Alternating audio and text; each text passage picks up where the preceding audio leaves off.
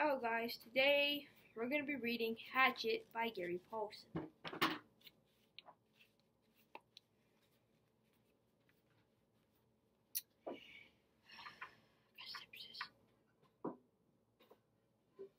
Yeah, there's something wrong. That guy had it too. That guy had something wrong too. Sorry about that. Chapter 1. Brian Robeson stared out the window of the small plane.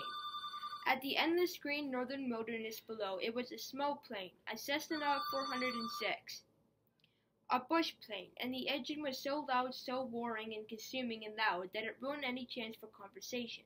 Not that he had much to say. He was 13, and the only passenger on the plane was a pilot named, what was it, Jim or Jake or something, who was in his mid-40s, and who had been silent as he worked to prepare for takeoff.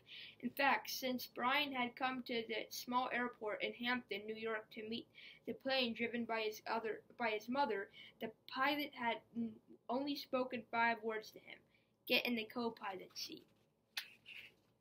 When Brian had done, they had taken off, and that was the last of conversation there had been the initial excitement, of course. He had never flown in a single-engine plane before, and to be sitting in the co-pilot seat with all the controls right there in front of him, all the instruments in his face as the plane clawed for altitude, jerking and sliding on the wind currents as the pilot took off, had been interesting and exciting.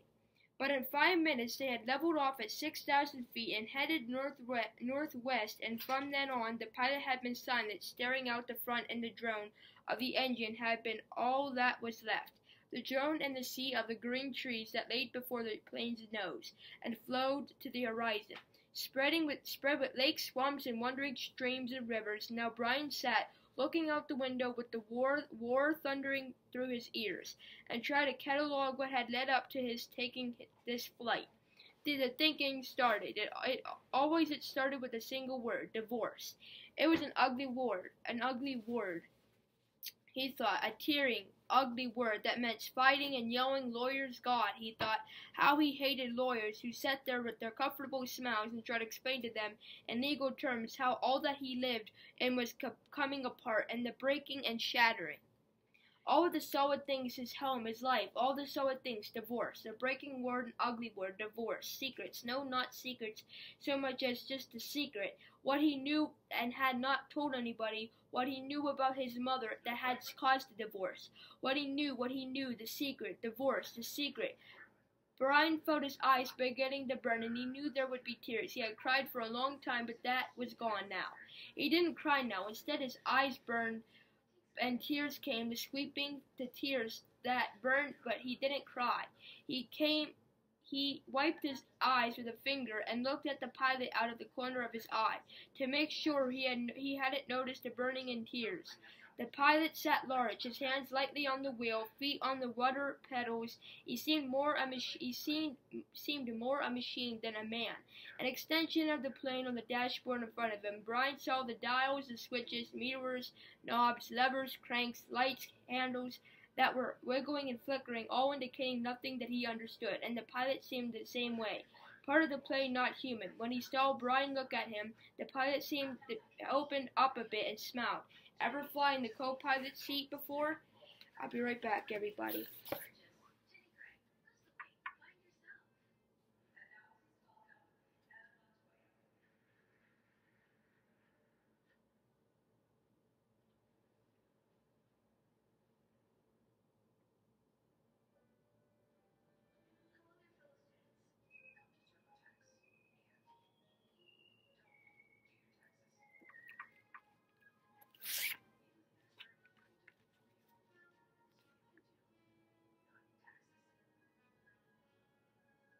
Wait, this is on camera? Oops, sorry. He leaned over and lifted the headset off his right ear and put it on his temple, yelling to overcome the sound of the engine. Brian shook his head. He had never been in any kind of plane, never seen the cockpit of a plane except in films or television. It was loud and confusing first time. It's not as complicated as it looks. Good plane like this almost flies itself, the pilot shrugged. Makes my job easy. He took Brian's left arm. Here, put your hands on the controls, your feet in the rudder pedals, and I'll show you what I mean. Brian shook his head. I'd better not. Sure, try it. Brian reached out and took the wheel in a grip so tight his knuckles were white. He pushed his feet down on the pedals. The plane slewed suddenly to the right. Not so hard. Take her left. Take her light. Take her light. Brian eased off, relaxing his grip. The burning in his eyes were forgotten momentarily as the vibration of the plane came through the wheel and the pedals. It seemed almost alive. See? The pilot let go of his wheel, raising his hands in the air, and took his feet off the pedals to show Brian he was actually flying the plane alone. Simple. Now turn the wheel a little to the right, and push on the right rudder pedal a small amount. Brian turned the wheel slightly, and the plane immediately baked to the right, and when he crossed on the right rudder pedal, the nose slid across the horizon to the left. He left off on the pressure and straightened the wheel, and the plane righted itself. Now you can turn. Brian, bring her back to the left a little. Brian turned the wheel left, pushed on the left pedal, and the plane came back around. It's easy, he smiled, at least this part. The pilot nodded. All of flying is easy. It just takes learning, like everything else. He took the controls back, then reached up and rubbed his left shoulder. Aches and pains. Must be getting old. Brian let go of the controls and moved his feet away, the pedals, as the pilot put his hands on the wheel. Thank you, but the pilot had put his headset back on. The gratitude was lost in the engine noise, and things went back to Brian, looking out the window of the ocean and of trees and lakes. The burning eyes did not come back, but memories did come flooding in. The words, always the words: divorce, the secret, fight, split, the big split. Brian's father did not understand. Brian knew only that Brian's mother wanted to break the marriage apart. The split had come, and then divorce, all so fast. And the court had left him with his mother, except for the summers, and when the judge called visitation rights so formal. Brian hated judges as he hated lawyers, judges that leaned over the bench and asked Brian if he understood where he was to live, and why. Judges with the caring look that meant nothing, as lawyers said legal phrases that meant nothing. In the summer, Brian would live with his father, and the school year with his mother. That's why the judges said, after looking at the papers on his desk and listening to the lawyers talk words. Now the plane lurched slightly to the right, and Brian looked at the pilot. He was rubbing his shoulder again, and there was a sudden smell of body gas in the plane. Brian turned back to avoiding embarrassing the pilot, who was obviously in some discomfort, must have stomach troubles. So this summer, the first summer when he was allowed to have visitation hours with his father, with the divorce only 1 month old, Brian was heading north. His father was a mechanical engineer who had designed or invented a new drill bit for oil drilling. I don't want to die. Sweating. I'm pale. I'm dying, bro. Oh! See, this is why I can't do videos. If I have anxiety and death anxiety and I'm paranoid, I cannot make goddamn videos.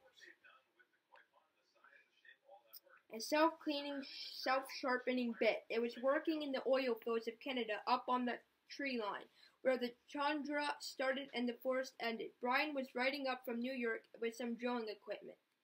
My throat hurts, I'm telling you. Yeah, I'm fine. If I die, then I'll die. It was lashed down in the rear of the plane, next to a fabric bag the pilot had called a survival pack, which had emergency supplies in case they had to make an emergency landing. They had to be specially made in the city. Riding in the bush plane with the pilot named Jim or Jake or something, who had turned out to be an all-right guy, letting him fly and all. Except for the smell, now there was a constant odor, and Brian took another look at the pilot, finding him rubbing the shoulder down the arm now. The left arm, letting go more gassed and wincing. Probably something he ate, Brian thought. His mother had driven him from the city to meet the plane at Hampton, where it came to pick up the drilling equipment. A drive in silence, a long drive in silence. 2.5 hours of sitting in the car, staring out the window. Once, after an hour, when they were out of the city, she turned to him. Look, can we talk this over? Can't we talk this out? Can't you tell me what's bothering you? And then the words again. Divorce. Split. The secret. He could tell her what he knew. So he had remained silent. how could he tell her what he knew? So he had kept silent, shook his head, and continued to stare unseeing at the countryside, and his mother had gone back to driving only to speak to him one more time when they were close to Hampton. She reached over the back of the seat and brought up a paper sack. "I got something for you for the trip." Brian took the sack and opened the top. Inside there was a hatchet, the kind with a steel handle and a rubber hand grip. The hand was in a stout leather case that had brass riveted belt loop. "It goes on your belt," his mother spoke now without looking at him. There were some farm trucks on the roads now, and she had to weave through them and watch traffic. "The man at the store said you could use it, in the woods with your father." "Dad," he thought, "not my father. My dad. Thanks, it's really nice," but the words sounded hollow, even to Brian. "Try it on, see how it looks on your belt." And he would normally have said no. Would normally have said no, that it looked too hawky to have a hatchet on your belt. Those were the normal things he would say. But her voice was thin. He had sounded like something thin would break if you touched it, and it felt bad for not speaking to her, knowing what he knew. Even with the anger, the white hate of his anger at her, he still felt bad for not speaking to her. And so to humor her, he loosened his belt and pulled the right side out and put the hatchet on and rethreaded the belt. "Scooch around so I can see." Be right back, everybody.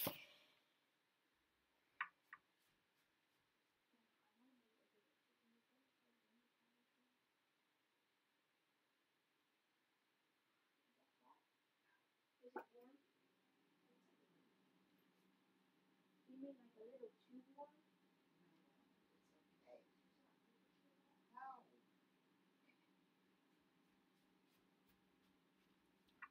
You're a guy.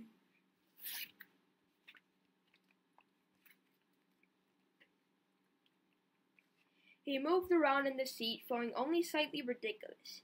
She nodded, "Just like a scout, my little scout," and there was the tenderness in her voice that she had when he was small, the tenderness that she had been when he was small and sick with a cold, and she put her hand on her forehead, and the burning came into his eyes again.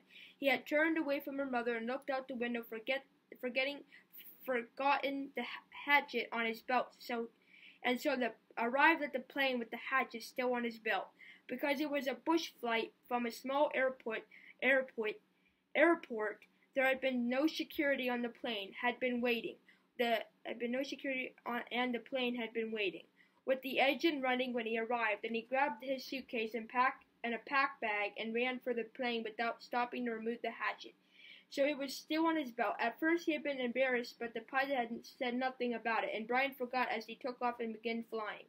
More smell now. Bad. Brian turned again to glance at the pilot. He had been both hands on his stomach, and was grimacing in pain, reaching for the left shoulder again as Brian watched. "Don't know, kid."